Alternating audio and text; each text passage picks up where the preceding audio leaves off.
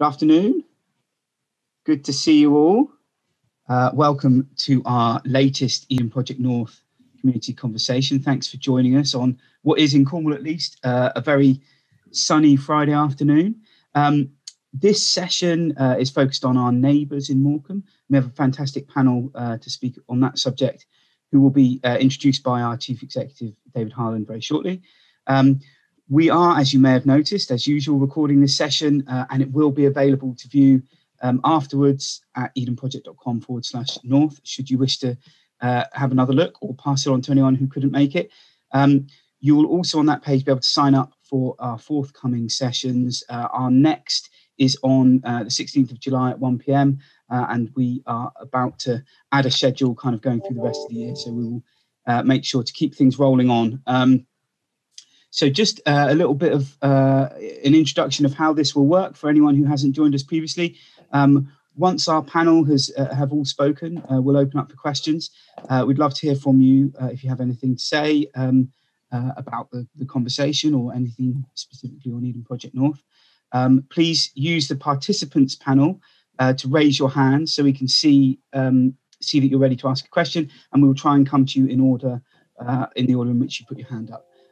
My colleague Tom here will be in charge of muting and unmuting, and also any questions that are asked in the text chat that we don't get to, we will answer them in writing when we publish the video shortly after this session. So I think that's probably enough waffle from me. So over to Dave. David, all yours. Thank you, Ben, and good afternoon from, as Ben says, a very sunny and lovely Cornwall. And well, today we're talking neighbours in what must be, I guess, the sixth or so of these that we've done. So, and we've got a really great panel. So you'll see on your screen there, Professor Vanessa Toulmin, who's the chair of the Morecambe Winter Gardens Preservation Trust, Fiona Lamb, who's a director of Avanti Architects, and also David Dawson, who's trustee and secretary and founding member of Save Grange Lido. So we're going to come to them in just a second. And also online, we've got some of our team. So Ben's obviously just spoken, and Tom, but also Emma Critchley is there, and a few others are from the design team are there in the background. I thought I'd just update you on where we were with all things Eden Project North. Some of you may have noticed that we had a small party here last Friday, and at this point last week down here in Cornwall, I have to say we were running around quite busily preparing for the arrival of the G7 leaders plus the European Union, plus 5 members of the royal family, 3 generations in fact, and 10 of the, I guess what you'd call the world's top business leaders as well, who were part of Prince Charles's Terracotta initiative, the Sustainable Markets initiative. So it was quite a day and afforded us some opportunities to talk about a number of projects. And top of our agenda when we spoke to the Prime Minister and his staff was, of course, Eden Project North. And we spent a good deal of time talking about that, and he was obviously well briefed, knowing that he was coming to Eden, and was positive as regards, the government elements of the funding.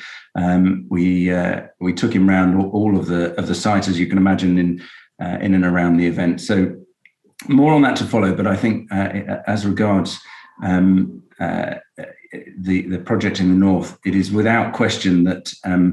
The government has heard us, let's put it that way, and we'll continue to work away on that. I think on another note, as you know, I always refer to this, is that we've been going through the design process and the planning process. We've just gone through another design freeze, which is the last one before we share exactly where we are. Well, the truth is we did this a couple of days ago, and it is really coming together nicely. It's exactly where it should be for this moment. But there was a sort of excitement in the team as we could start to really feel what the place is going to be like, how it's going to interact with the public realm around it, and so on. So we'll look forward, actually, I think in the July session, we'll have the community consultation portals all working, and we'll be able to share a bit more of that then. But I hope you'll enjoy what we're producing. So that's the sort of general update today. Now we'll just turn to neighbours. I feel like we need a theme song or something, but maybe not an Australian one. So first up is Professor Vanessa Toulmin, who is Director of City and Culture at the University of Sheffield, and also a research professor in popular entertainment. And rather remarkably, she was born on the Winter Gardens Fairground in Morecambe, and so her family has been connected to the town for generations. And what many of you will know is that following an external review, Vanessa was appointed as chair of the Winter Gardens Preservation Trust, one of our closest neighbours, and just a wonderful place. And we are huge supporters of all of the work that's been going on over the last, particularly the last 16 months, where there's been a number of funding initiatives that have seen nearly £700,000 towards the restoration of the Grade 2 listed theatre, and there's been funding in from Theatres Trust, Architectural Heritage Fund, and Historic England. So, and I think, if I'm not mistaken, Vanessa, you're in year one of a pretty ambitious 5-year restoration and regeneration project. So, and we couldn't be more excited to have you as our closest neighbours. We've always loved the idea of the triumvirate of yourselves, the Midland, and ourselves there. But the floor is yours. Thank you, Dave. And you've just stolen my entire speech. So sorry. That's all right. No, I'm joking. Thank you, everyone. Yes, I'm the chair of the Morecambe Winter Gardens Preservation Trust. And as Dave said, we've gone through an extensive external review. We've had a very difficult 18 months, as you can imagine, for pre-existing circumstances, and obviously COVID and the pandemic, which has hit all leisure activities. But we've got a very positive story. So I'm really going to talk about, I want to show the first slide. And so we are the closest neighbour to Eden project. Can we have the first slide? And literally show you in all the designs that wonderful, amazing building you see at the back, beautifully whitely coloured, which is interesting because the original, for 75 years, the Winter Gardens was white. It's only in the last 25 years it's returned back to its terracotta. So we are less than 300 metres away from the Winter Gardens. Our balcony and our view will overlook Eden. We have a camera at the moment which tells you all the kind of happenings on the promenade. And if you want to see inside a building, we are open every weekend. So we are a Grade 2 star listed building, which is 6% of buildings in the UK. And Eden will be split, basically situated in the middle of two of the greatest buildings that Morecambe have, both nationally acclaimed buildings. Some of the greatest designers and architects of the 20th century and the 19th century worked on both these buildings. So my question really, as a good neighbour, is what we can do to make our project, our 5-year plan, ready for Eden. And also, as a good, cautious northerner, what we are not reliant on Eden happening. So we have to look at the fact that Eden is subject to funding, like we are subject to funding, and we work together to make the composite bigger than two separate projects, but we work together. Can we have the next slide? So how can we be good neighbours? This is as you walk into the Winter Gardens. The interior and the design is quite remarkable, but it has, have the next slide. It has a capacity of over 2,500, and it was built originally as a concert hall, not as a theatre. And underground, underneath the original Winter Gardens, are the original 19th century bathhouses, where you would come to Morecambe for aquatic experiences, aquarium, a sea view, and tepid cold water baths. So it's a really interesting concept that we're going to have a kind of 21st version of a Winter Gardens across from the original historic Winter Gardens. And when I say that we've got to be ready, we're looking at our sustainability project now. We're looking at how we are a Grade 2 star listed building. There's many things we can't do, and we are trying to make things more sustainable. But we couldn't wait for Eden to happen, so we've just installed new heating, which we'll get as an all year round experience. But things we want to talk about are joint programming. The trust will always be the custodians of the building, but we want people and investors and neighbours to come and work with us, to look at programming in our building. And we want compatible, complementary programming. We're not going to turn the Winter Gardens into something that will take away from the wider Eden experience. So it's very important to us that the programming in this building adds to everything that people want to come to Morecambe to.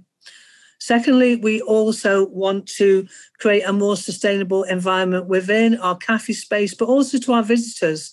So we're very interested in what the landscaping around the promenade is going to be between Eden, between the Midland, and between the Winter Gardens. And thirdly, we're part of a neighbourhood of really incredible buildings along the promenade. There's other neighbours, there's other historic buildings in Morecambe that don't have the benefit that the Morecambe Winter Gardens has as a Grade 2 star listed building. And part of our renovation and in feasibility studies that we're doing over the next 6 months is looking at how 1/3 of the building, which is not the theatre, can we have the next slide?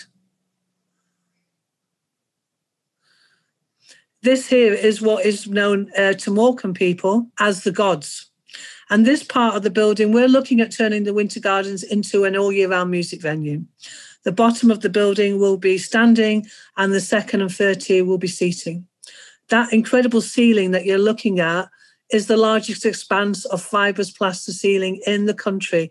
The Winter Gardens Morecambe was known as the Albert Hall of the North. Elgar, the Halley Orchestra, the Liverpool Philharmonic, so Malcolm Sargent, all of these people appeared in the Winter Gardens.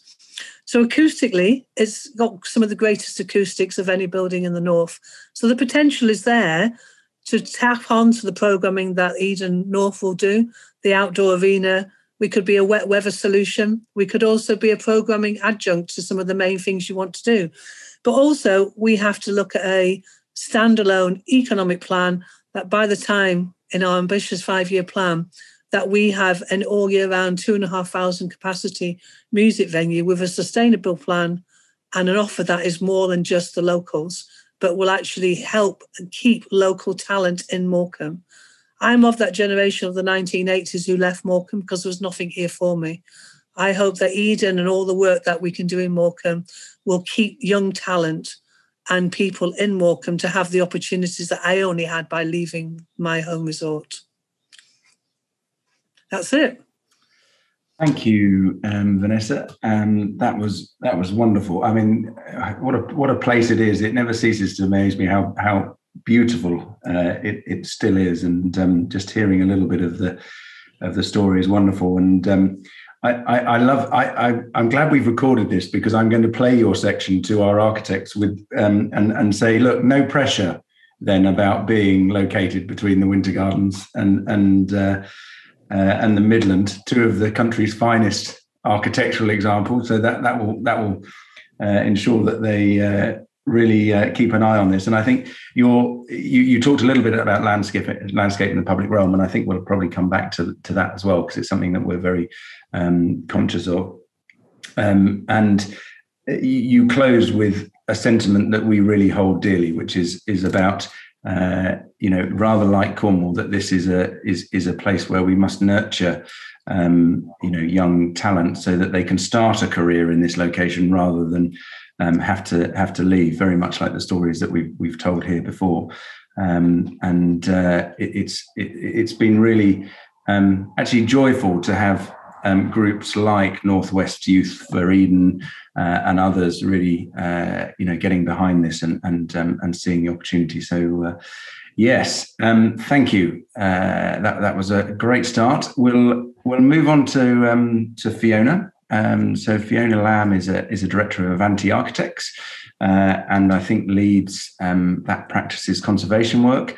And she's an accredited conservation architect with more than 20 years of experience in conservation and transformational reuse of listed and modern movement buildings that include buildings designed by Gwyn Sterling and Oliver Hall. And Fiona was responsible for the very successful, as we said, restoration of the Grade 1 listed Isicon Flats in London, which won the Reba Crown Estate Conservation Award And people have said some nice things about that, Fiona. It says here that it was an outstanding example of creative conservation, securing a sustainable future for a Grade 1 listed building that was at risk. Don't get much better than that, does it? So with that intro, the floor is yours. Thank you very much, Dave. Thank you. Hi. So I was invited today to come and talk to you as Chris Richardson, actually from the Lancaster Foundation, who currently own the Midland Hotel, is on leave. But I've been involved with the Midland since 2003, interestingly. But many of you will know, I mean, most of you will know that the Midland Hotel is the most significant 20th century building in Morecambe, and in fact, one of the most significant Art Deco buildings of its type in England. So it was, I think it would be helpful just to give you a bit of a background, because I think it's really interesting that it was commissioned, obviously, by the London, Midland and Scottish Railway Hotel Services in 1932, and strategically located to attract the wealthy middle class of the time from the north of England. That it captured and included the day trippers from Manchester and the surrounding cities, but also including people passing north and south from Scotland, which is where I'm from. And Oliver Hill was commissioned back in 1932 to design a hotel with 40 rooms and to embody the spirit of the modern, which I think really describes the building very well, with its curved plan facing west towards the sea. It's arranged, as you probably all know, around this fantastic central stair drum, and includes art and sculpture commissioned by Hill, by Eric Gill and Ravilius, and originally textile design by Marion Dorn. And so when it was open, it was hugely popular. And unfortunately, its initial success in the late 30s was curbed by the outbreak of war. And interestingly, it was converted and used as a hospital during that period. And then it returned to its original use after the war. And then shortly after that, sold by the railways, and then passed through a series of owners and sustained a kind of series of alterations over that time. But in 1976, it was listed Grade 2 star.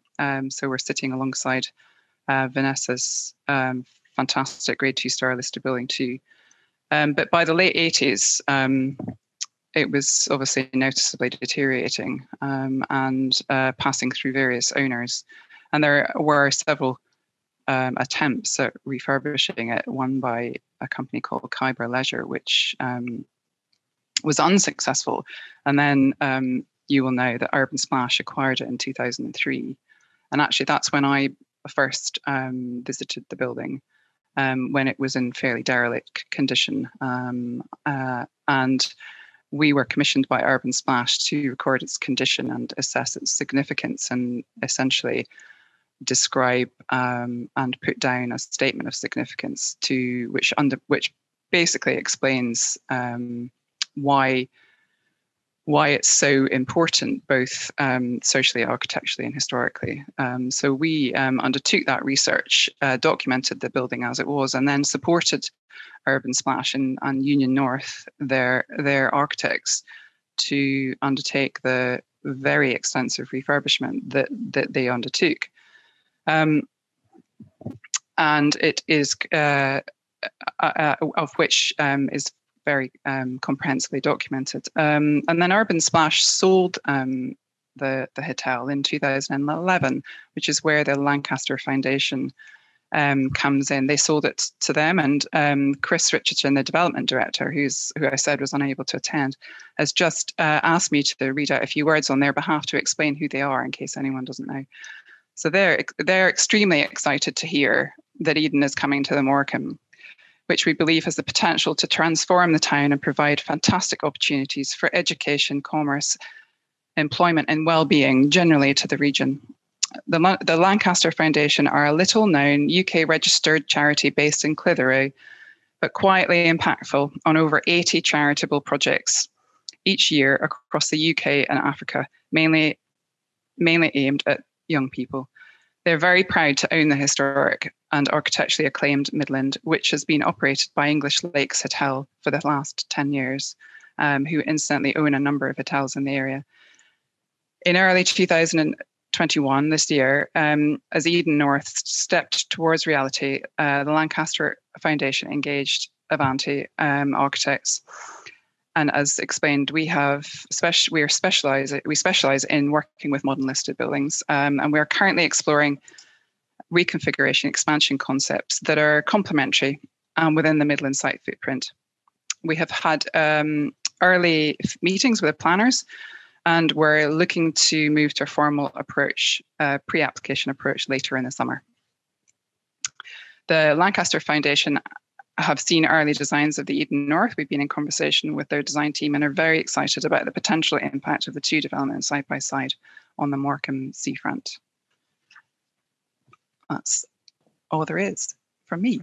Thank you, Fiona. So another lovely run through of another wonderful building, so which I'm sure many people will know well who are in the audience. And I see on the chat that Vanessa and the team have been sharing ways of getting tours and so on, with it being open every weekend. And I hope that people will go and have a glass in one of your lovely bars there in the Midland, or one of the guys' lovely bars. So thank you for that.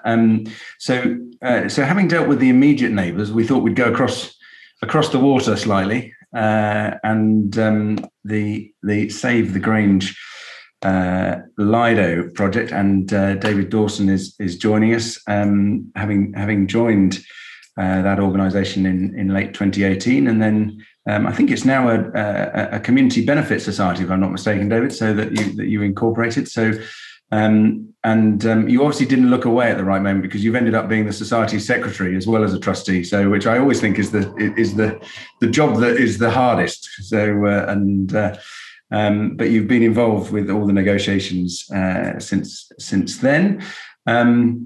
And I'm told that you're a clinical negligence solicitor in your other life, but that shouldn't allow us to put you off. But maybe you'll get some interesting questions on the chat as well on that.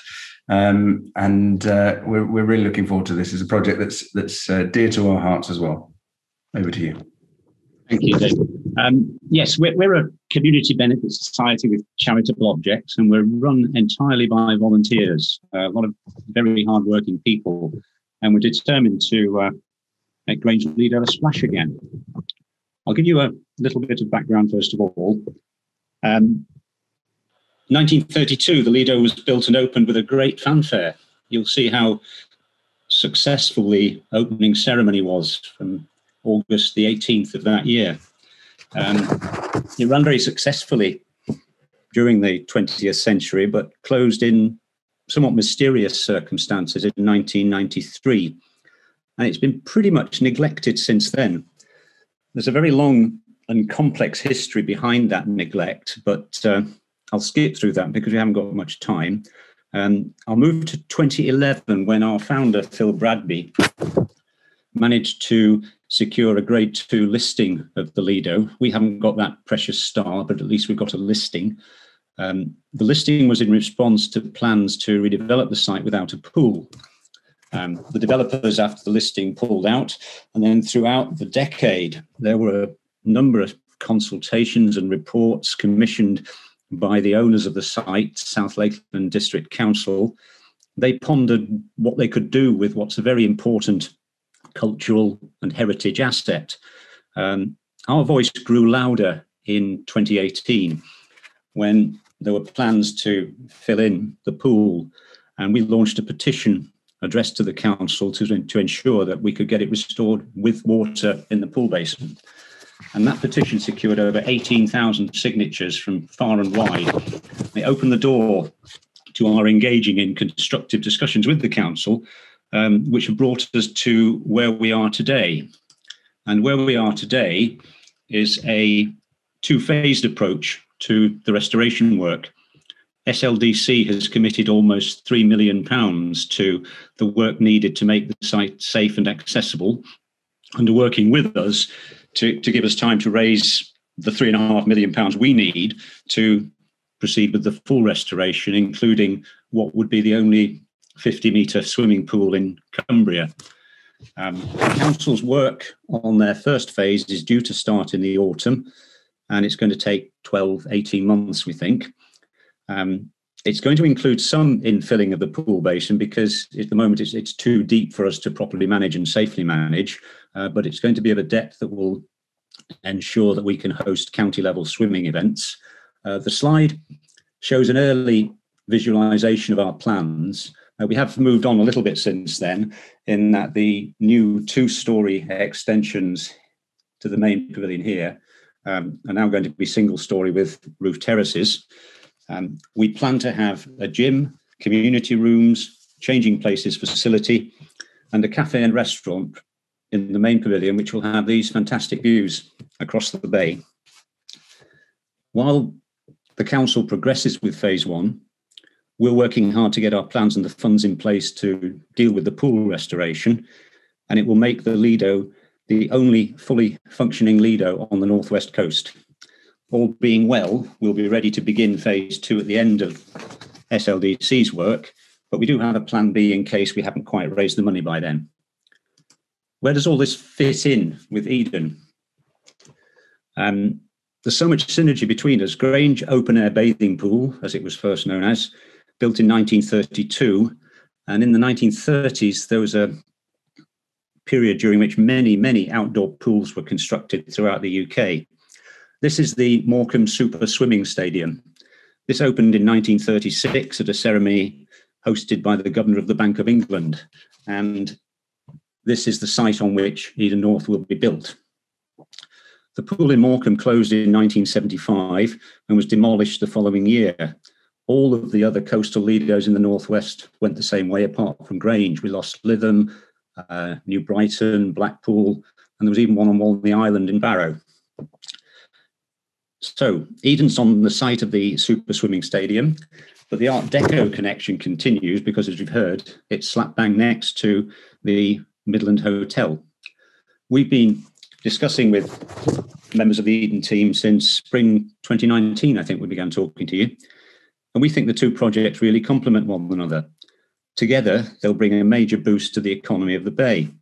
We've talked about joint promotion and ticketing. You imagine the attraction of visitors spending the morning at the Eden project and then getting on a train around the bay to enjoy a swim in the Lido in the afternoon.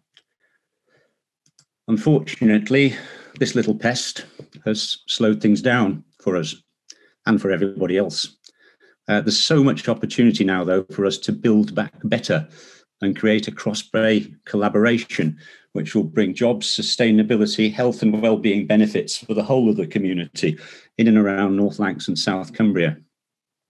Our friends from Eden have visited the Lido several times. Their visits always last longer than they expect because the place is just so evocative. Cy Bellamy said when he came that the Lido was too precious to lose. And Tim Nary was the most recent visitor to be blown away by the potential of what we hope can be Eden's swimming offer. I'm just going to finish with a plug for our fundraising. Have a look at our website. You can see our range of merchandise and details of the Friends of Grange Lido scheme, and the support from them will help us make the splash that we want to. Thank you. Great stuff. We love a metaphor on these calls, David. So you had a few there. It's a great project. There's lovely connection. But I've been enjoying the chat where people said, I learned to swim there. And I had the same, which will make Ben Foster smile, because he and I came from the same area with a place called Carline Bay, which had a very small one, not as nice as yours, that has long gone, but another Art Deco Lido style building. There's a fabulous one down in Penzance, and there's a called the Jubilee Pool now, which actually has got geothermal power now, and has reopened with some success. So there's clearly a market, isn't there, for these types of things as well. So we are big supporters of yours, as you know, as we are of the Winter Gardens and everything else there. So Now, there's been lots on the chat. I should have mentioned at the start our delight that the Shrimps won. That was just mentioned, the Morecambe town and their success. So we've had fleeting contact with the football club to answer that question as we go by, but we're delighted to see that. I think we put a post out on our social media when that all went through. There's lots of other threads which are sort of general Edenness, and perhaps we'll come back to those at the end if we've got any time around the geothermal project down here, which I can tell you as of this morning has managed to get to 832 metres precisely down on its journey to 4.7 kilometres. So it's currently on track. But Ben, I think I'll thank our three speakers. They're going to stay with us, and we'll see if there's any questions. Thank you, Dave, and thank you to everyone. And I'd also like to voice my enthusiasm for outdoor swimming as well. Really fantastic. And the Jubilee Pool, if any of you are ever down in Cornwall and want to check out fantastic Lido, it really is a lovely day out down there. So one other thing we should mention before we go to questions is obviously people who know the area well will know that the RNLI are also close neighbours of Eden Project North, and they sent their apologies for this session. And we'll try and get them involved in a future conversation if possible. We just couldn't make it work from a practical point of view. So if you have a question you'd like to ask, please do throw your hands up in the participants menu. We'd love to hear from you. It's always more engaging when we can hear people ask their questions live over the video. So if anyone who does have anything to ask, please do that, and we will come to you and unmute you as required. And there we go, Stephen Parks. Tom, if you wouldn't mind just unmuting Stephen there. And Stephen, when you're unmuted, if you could ask your question, please. Oh, okay, thanks. Good to see you all again. I've been following your Zoom meetings with interest here from the Isle of Wight. And I was curious to politely ask, most politely, last time there was a meeting a few months ago, you were a bit short on the funding side, and you were trying to apply for some more government funding. I just wondered is it polite of me to ask where you've got to with Boris and his friends with that aspect? I'm very happy to cover that, Stephen, and it's not impolite at all. Us British, we don't like to talk about money, do we? But let us do it for a moment. So we are in really active dialogue with both politicians and what they call the officers of government. We obviously had the Prime Minister here at Eden for around 5 hours last Friday, and he expressed his positivity for the scheme, which I think is important. It's now a case of just continuing dotting the I's, crossing the T's, and so on of the wider business case. And we've always been targeting something in the autumn around the comprehensive spending reviews. One of the problems of this project, and we are not alone in this, is that as we come out of the pandemic, the government have rightly been focused on what are effectively 1 year plans. So they take us through to the rest of the year. Whereas this project is a multi-year, actually multi-ministry project. So there's a good argument for it to run through 3 or 4 of different government ministries. And I think the key is that the government now need to identify exactly how those schemes can be funded. So that's the conversation that we're in. But I think, as I said right at the start of the call, we've definitely been heard, and there's definitely support within central government. This is, for us at Eden, this is a case of when as opposed to if that we do the project. And we're looking at various contingencies and so on to keep the project on track. Thank you. Greetings to the Isle of Wight as well. Yes, well, there's been mention, as you probably know, of a smaller version of the project over here in Sandown Bay. I'm not quite sure where that's actually got to at the moment, because we've had a change of council administration from Conservative to Independent Alliance. So I think the whole thing, I think you were involved, weren't you, with the Isle of Wight, with Councillor Debbie Andre at one stage. Did you have some... I think that's long ago, but possibly, so certainly not recently, but an isle that we love. Yes, well, if anyone's interested, I'm here. So maybe we can resurrect. I'd quite like to look at a smaller version over here, the potential of that. But we'll see. We'll see what happens. Yeah. Great. Thanks for the question, Stephen, and the plug for the Isle of Wight. Well, thanks very much. Good luck with all your future, work, and I'm looking forward to coming to see that. Actually, as I work also semi-retired from the music and leisure industry, recording, sound engineer, theatre, such like, I actually played, I was on a UK tour as front of house sound engineer with over there at Morecambe Theatre and Morecambe Bay, and wasn't that wonderful to see that wonderful building, and that's hopefully going to become part of the culture and the music and the whole project over there. So I wish you well with that. And that was a wonderful presentation from the lady. It certainly was. Thank you, Stephen. So Ben, back to you. Thank you, Stephen. Obviously, Isle of Wight got fantastic music heritage. I've been to the festival there. Really brilliant place to see music. So please do, we don't have any hands currently up. Actually, we do. As I say that, it's our friend Alistair. Tom, if you could do the honours on the unmuting. Alistair, you know the drill. When you're ready, off you go. Yeah. And first of all, just thank you for your work during the G7 last week. I think that was an important place to air your views on Eden North. So thank you for your efforts on that. But just on the subject of neighbours, you've obviously had experience of this in Cornwall, but what does it mean to Eden to be a good neighbour? How can we be good neighbours to Eden? Al, I don't know if it was just me, and it might have been, but I only got half your question. So would you mind just saying it again? I'm really sorry. Sorry, yeah. I was saying you've had experience of Cornwall, obviously, and what does it mean to be a good neighbour to Eden? How can we be good neighbours to you? I'm conscious what it's like when you have a bad neighbour. We would like to be good neighbours. How can we be good neighbours to Eden?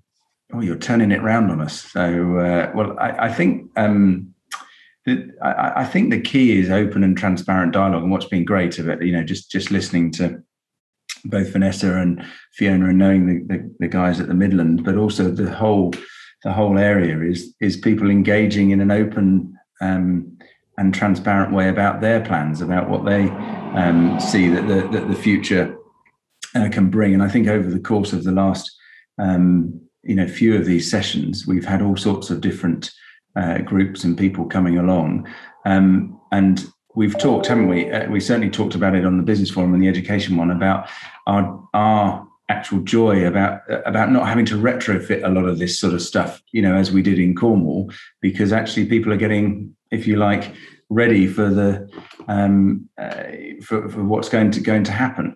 So, and I think it therefore work both ways. I think understanding everybody else's plans, Al, is critical. But I don't know if any of the Eden team want to add anything to that, Ben or Blair or anyone like that, or one of our panel, perhaps. I think it's Blair. A lot of our events working together, supply, staff, being a village hall for the area, all of these things are very important. And it's a two-way relationship. It shouldn't be about you being good neighbours to us or us being good neighbours to you. We want to become part of the community. That is our focus for Eden Project North and all the Eden Project sites we're creating.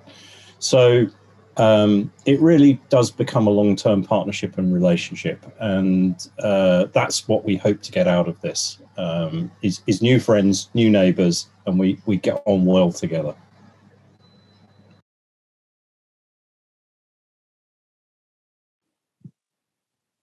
Fantastic. Does anyone else want to jump in and talk on that? the evening team, or Vanessa or Fiona? Oh, okay. They've gone shy. Thank you for the question, and thanks, Dave, as well, for Dave and Blair. We have a couple of hands up. Nick, you were first, so Tom, if we could go to Nick Dagger, please.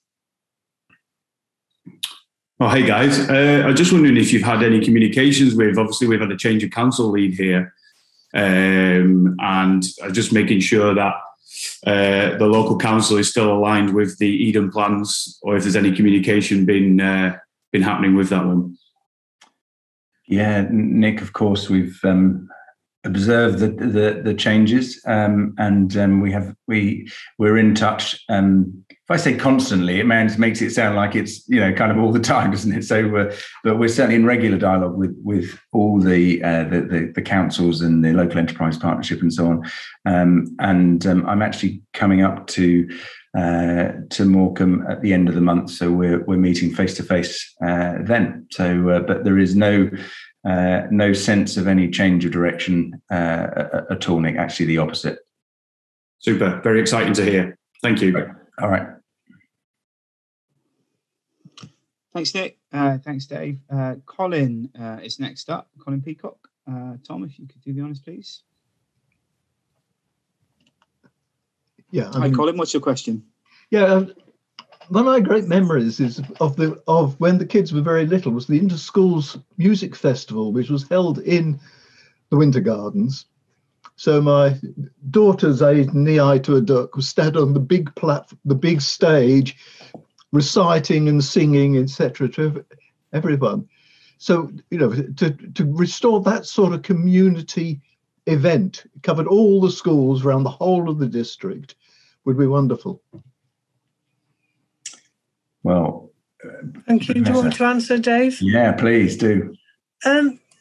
Morecambe Winter Gardens was actually built as a music venue, and it was built for the International Music Festival, which at its time was the largest in Europe.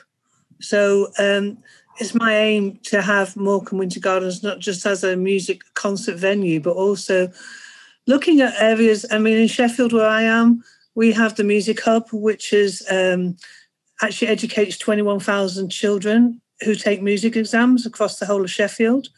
So, and there's nothing similar in the north of England. To look at that congregation of like music from every level, from learning at school to performing to being linked in. So I think there's great potential. What I have to do first, I'm very honest about this, is get the Winter Gardens on an economic footing. We have to pay £4,500 a month just to keep standing. That is our cost before we even open the doors. We don't get funding from the council. I'm not asking for funding from the council, I should add. We are very self-independent in that way. So when we get that economic footing, we will look at a community development strand. But I think really having a kind of unified hub around the Winter Gardens as music for everyone, more music and some of the local community groups, but being ambitious, I think Morecambe needs to be more ambitious, and I think Eden North is a sign of that ambition. So I want the Winter Gardens to be just as ambitious as that. In terms of neighbours, Dave, you talk about the Northwest. Morecambe, half of Morecambe was built by Yorkshire money. And, my neighbours in Yorkshire are not that, got a reputation for being a bit tight. But actually, in terms of Morecambe, I can tell you in our fundraising that the second largest group of people who put money into our crowdfunding site were from West Yorkshire. So don't forget, and there's still the best train from Morecambe to Leeds, a bit slow, but it's the only direct route out of Morecambe, out of Lancashire to Yorkshire is that train from the coast. So don't forget West Yorkshire and Bradford and Leeds. Those people Morecambe was known as Bradford by the Sea, or Bradford. And the Winter Gardens was built by Bradford businessmen. Half of the West End was built by Bradford and Yorkshire businessmen and women. So that link to the West, to Yorkshire, is a fundamental part of Morecambe's ecology, and still is, by the amount of people who fundraised and contributed to our fundraising campaign. The second largest outside Morecambe was Bradford. So I quite agree. I mean, I think a couple of links have just been put up to the Morecambe Bay curriculum by Sue and others. which is obviously linked. I think, if I remember rightly, there's 462 schools within a very short driving radius as well. So the idea that one can use these central points as somewhere where this stuff happens. So whether it's for school children or anyone else, I mean, I think regardless of the politics, seeing the G7 come to Cornwall and then the impact, the positive impact around on the place, and the idea that we could have events like that, in the Northwest is just fascinating. I also, Colin, I don't know if knee high to a duck is a phrase in the North, but it's brilliant. I'm adopting it. It's not one I use, but it's now, that's marvellous. So that's made my day. So thank you for that. Shall we go to Ezra next, Ben? Yes, I was just going to say, Sue, did you want to come in? You said you couldn't raise your hand in the chat. No? Okay. No. Just wanted to make sure. Ezra, Tom, if you could do the unmuting, please. Hello, can you hear me? Yes, we can hear you loud and clear. Excellent. So this is the first time I've attended one of these meetings. I just think it's really exciting. Just to briefly talk about what I do. So as a boy, I planted a temperate rainforest garden up in Tatham Fells, not far from Morecambe. And that's quite mature now. I'm 48. And my parents on that site have an art gallery in an old ancient farmhouse, and it's absolutely beautiful. And I live in London at the moment, but I would like to relocate back up there and start the next phase of my life. And I just wondered, it's been my ambition all through my life to be somehow involved with the Eden Project. And I just wondered if there is a way in which I can be involved. So. Great. So it's a question we get asked a lot, Ezra, and the answer is a resounding yes, there quite possibly is.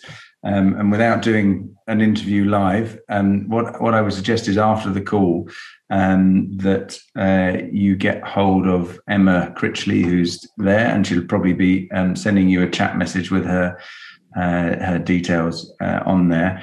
And we've got quite a list of people wanting to get involved.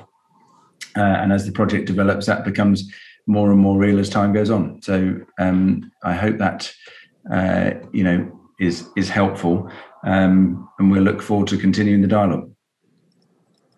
Lovely. That's very good. Okay, great. So super job. So thank you, Ezra. Thanks, Ezra. Thanks, Dave. David is up next. Tom, if you could do unmuting. Hi, David. What's your question, please? Thank you for having me on board. This is my first time attending over here. I find it interesting, so please do forgive me if I'm covering something or asking something that's already been covered in previous meetings. I am interested in what is happening with the boarded off area next to Little or Aldi, as to what the plans are for that area, because obviously it's a slight eyesore at this point, but I'm guessing that there must be some plans in the offing on that. Thank you very much. Okay, that's not one that I know the answer to at all, because I don't think it's connected to us. Emma, I'm looking at you, but maybe unfairly on that. I'm not entirely sure which area you're talking about. Could you just clarify that? And I might be able to answer, I might not. It's, I think it's Little. I might be mistaken. Little or Aldi. It's where the old train station used to be. There's a whole section that's bordered off with blue boarding. And there's Frontierland. Frontierland. Yeah. Okay, so that bit's easy for us to say that doesn't have anything to do with the site that we're talking about. We're obviously aware of that site, but I don't think we can add anything more on this forum unless Emma is feeling. The only thing that I'd say is that it's something we're talking to the council about that's very much on their radar, but no, we haven't got any direct involvement. that's on their radar, but have you got any ideas or anything like that that might be able to use it to benefit the Eden project? No kind of concrete ideas at the moment, but I mean we're aware of it. Sorry, I couldn't quite work out where you meant between Lidl and Aldi, but yeah, that is something that we are talking to the council about. I think what I would say more generally, David, is that obviously quite a lot of land and various things are in both public and private ownership, and so there's constant dialogue about how they could be used going forward. And what we've talked about before is that this project needs to be a catalyst for other things to come in behind it. If it's just Eden that comes in, we'll have failed. So, Frontierland is something that, the town, you talk to people, they everybody talks about that site at some point or other. What then happens to it is important. Is it directly connected with what we're doing? No, but could it become, part of something that's catalyzed and a change that's going forward? Then absolutely. So, and that would apply to numerous sites around the town. So, but we'll raise it next time we see them that it came up here. I was just thinking along the lines of complementary, and I think that would be very beneficial. Yeah, great. Thank you. Thank you, David. And thanks, Dave and Emma. Steve is up next, I believe. Steve, when you're unmuted, if you could pose your question, please. Oh, not quite there on the unmuting yet. Tom, have you done what you can do there? Okay. Oh, there we go. Okay. Hi, Steve. Yeah, thanks for that. Sorry about that. Okay, so just brief introduction. I'm the technical kind of aspect, I suppose, freelance IT manager.